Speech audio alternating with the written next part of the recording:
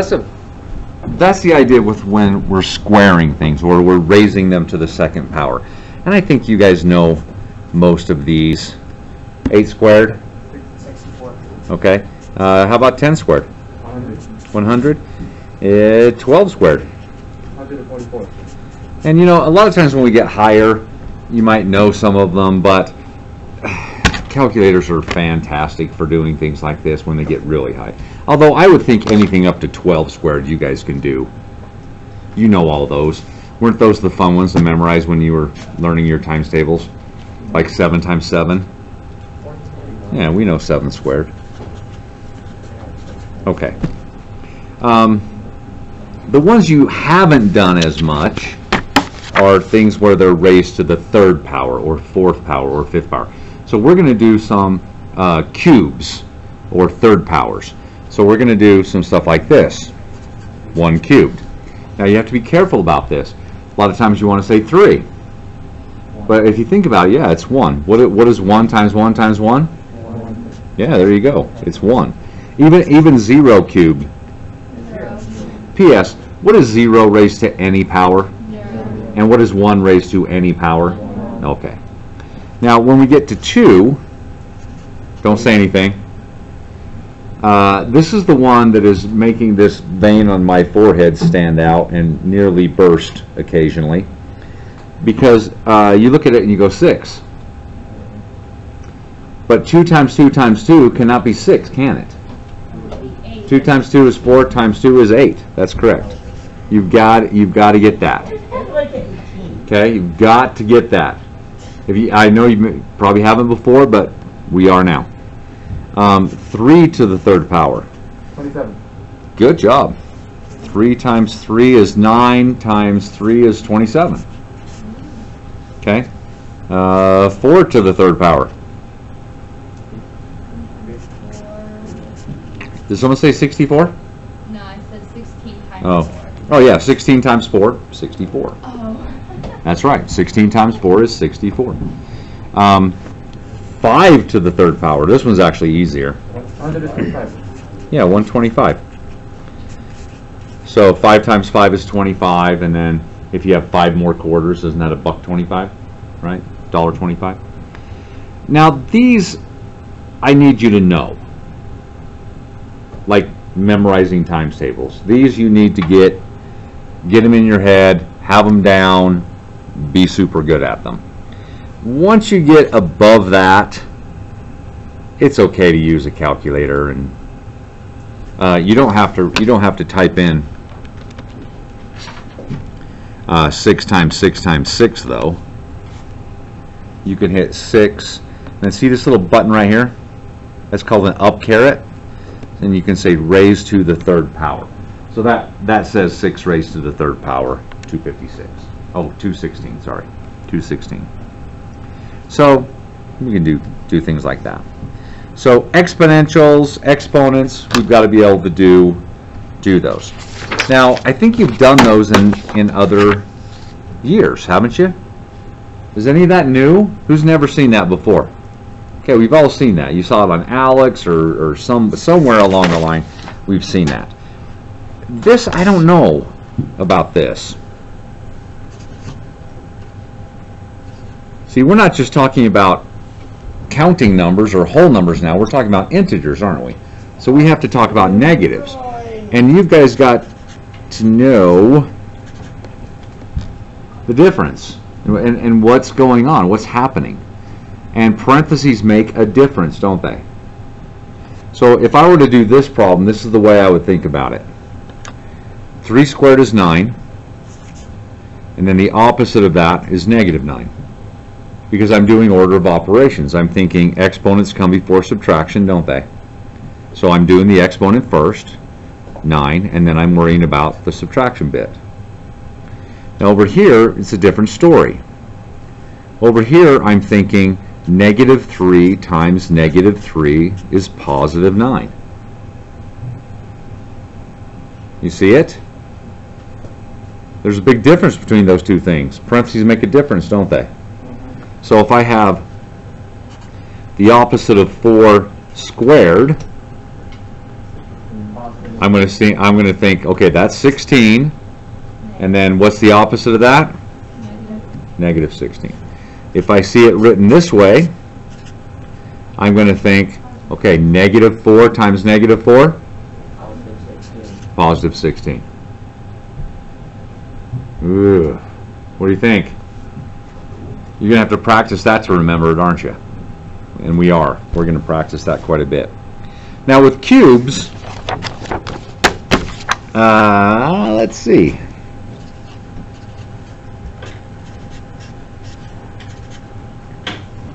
Same thing works. This one, exponent first, right? 3 times 3 times 3?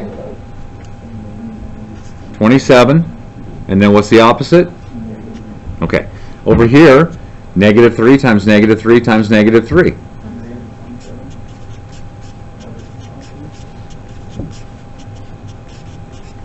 Did we get the same answer on those? Why is that? What?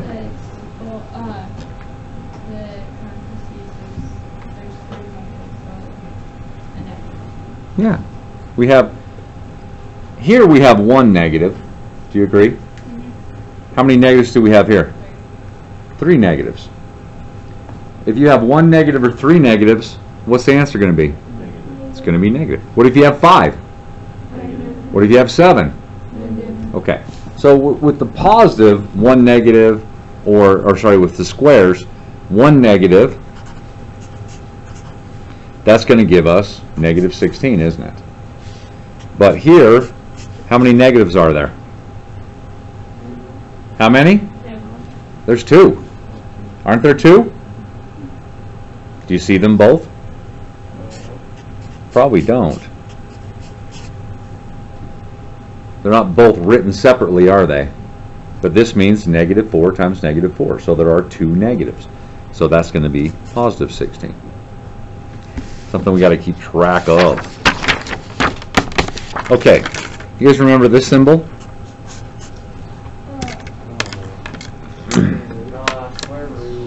Square root. Okay, when I write something like this, what is that symbol saying? What times what equals this? You're very, very close. Good. What Okay. times itself is this? Almost. You're leaving one little part out, which I'm sure you have never heard before. It says, what positive number times itself is 9? What positive number times itself is 9? So what's the answer? 3. See, if it didn't say that, if it just said what number times itself is 9, well, isn't negative 3 times negative 3 positive 9? Isn't this true? Hey, you with me? Is this true? Yeah. Okay, well, if that's true, and this said what number times itself is 9, then the answer would have to be positive or negative 3, wouldn't it? They would both be legit answers. But we don't have to worry about that. The question is, what positive number times itself is 9? So, there's only one answer. What positive number times itself is 1? 1. What positive number times itself is 36? 6. What positive number times itself is 20? 10. 2, 4. So there's not an integer answer here, is there? In fact, isn't this an irrational answer? 4 point something, right? Okay. So not all roots are nice, pretty whole numbers, are they? Some of them are irrational numbers that we have a harder time dealing with. You won't be asked something like this. All yours are going to be like, okay, what's the square root of 49? 7. Yeah, okay, you can do that. You will also get some of these, though. The cube root. Now, usually when we write this symbol, see, technically there's a 2 right there, but we're too lazy to write it. Did you know that? We're just too lazy. Square root, when it's a square root, okay, we just do this. That's just 4. We don't worry about it. But if it's another root, we worry about it. So this says, what number times itself? Now this one doesn't say what positive number, okay, just what number. What number times itself 3 times gives us 8? 2. Yeah, there you go. Now there's no positive bit tied into this one, because what number times itself 3 times is negative 8? Negative 2. Now I would never ask you the square root of a negative number, like what is the square root of negative 25? I'm not going to ask you that. Well, I'm going to ask you right now, but not normally. What number times itself is negative 25? Negative 5. No, see, negative 5 times negative 5 is positive 25. 5. See, 5 times 5 is 25, and negative 5 times negative 5 is 25. Yes? Negative 5 times positive. No, what number times itself? What number times the same number?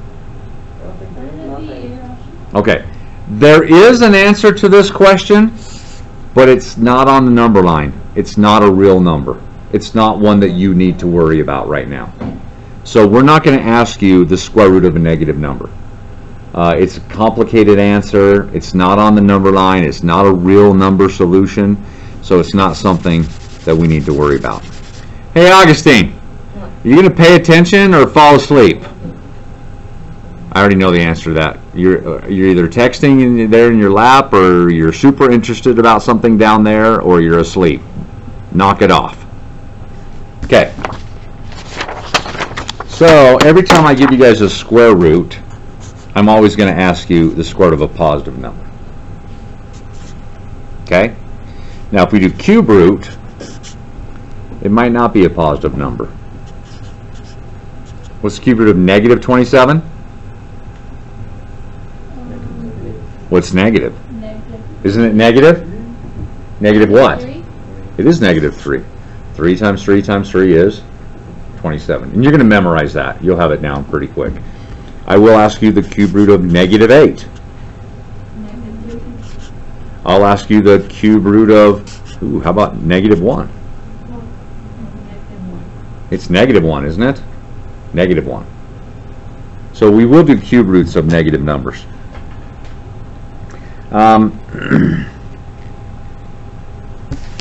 Okay, so what are you going to see today on your assignment?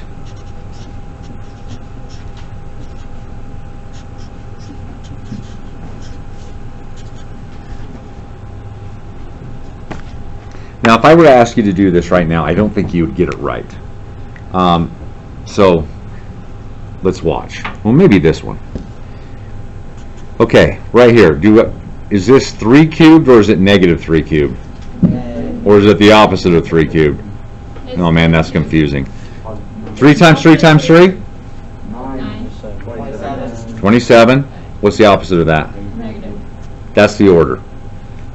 This subtraction symbol's right here. Okay, negative 3 times negative 3. Positive 9. See how this one's positive 9?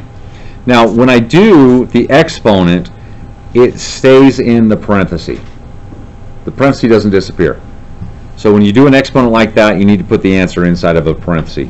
Or it's not going to say multiply when it should. There are all kinds of problems. In this case, you probably could get away with it, but not normally. And then over here, I'm not going to put a plus down because there's a plus here. I'm going to look at the end. Negative 2 times negative 2? Positive or negative? Positive 4.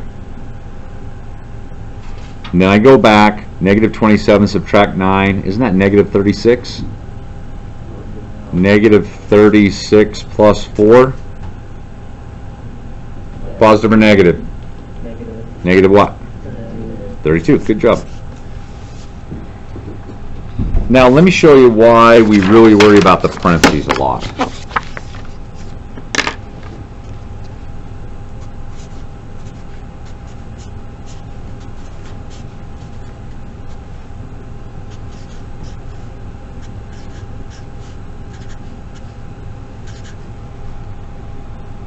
Oh, this look horrible?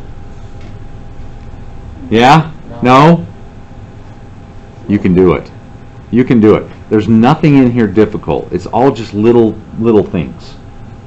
So, first thing I'm going to do is I'm going to look to see, is there anything inside of a parenthesis that I can do? Yes. There's 2 things. Are there any operations inside the parentheses? No. No. Okay. So then I'm going to look for exponents and roots. So I'm going to go through, well, this is easy. 2 squared? 4. Yeah, we never miss that one. Subtract 4. Now what about this? Negative 3 times negative 3 times negative 3. Negative 27. Now, if I just put down negative 27, I just changed the problem, haven't I? Yep. Instead of multiply right here, I've ended up with an addition problem, haven't I? So when I do this right here, I'm not going to remove the parenthesis. That parenthesis is still going to be there. Does that make sense? So it says what it's supposed to say. Subtract 2, and then right here, now be careful, this is negative 2 times negative 2. Positive 4, and then subtract 2. Okay? All right, let's go back to the front, go through. Let's do the multiplication. So I have a negative 4 here. What's negative times negative? Positive. Positive. Now you may not know what 4 times 27 is. That's fine. 108. Dang, you good. But But look, I did it in my head. if you don't know, there's a couple ways you can do it. I suppose you can just do the long multiplication in your head. I do it like this. I think of 27 as 25 plus 2. And then I say, well, I know what 4 times 25 is. What is that? 100. And I know what 4 times 2 is. Which is 8. And I know what 100 plus 8 is. What do you think? So I'm using the distributive property. I'm using the distributive property in my head to work this out. Now, even if you write it down 27 times 4, aren't you going 4 times 7 is 28, and then go 4 times 20 is 80, plus 20 more is 100? Aren't you still kind of using the distributive property? It's weird, isn't it? Subtract 2. So I've got negative 4 plus 108. 104. Subtract 2. 102. Wait, what? I got 94. Did you do? Yeah, you forgot. Did we not do this part?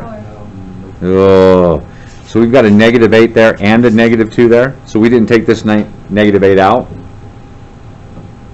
So is that 94 then?